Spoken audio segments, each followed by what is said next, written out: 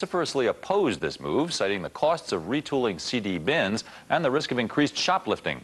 As an experiment, the Tower store on Sunset Boulevard in Los Angeles has installed a bin full of Longbox-less CDs in an effort to, as one Tower executive put it, give people an idea of how crappy the store of the future looks. See what you think.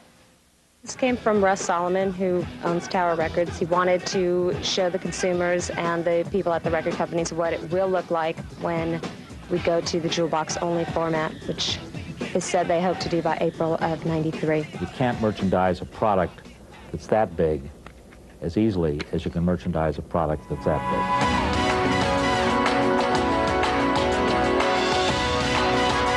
We selected titles, new selling artists, and new releases, and we ripped open the packages and we resealed them so that they were, available for sale in their jewel box only.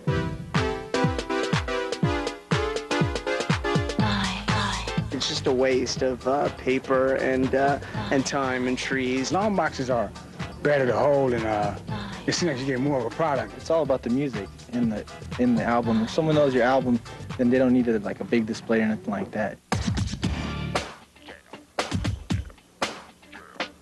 As far as like displays and stuff, you can make up great displays with stuff like this. I mean, just the way it is, because it's right there. I mean, it's jumping out at you pretty well.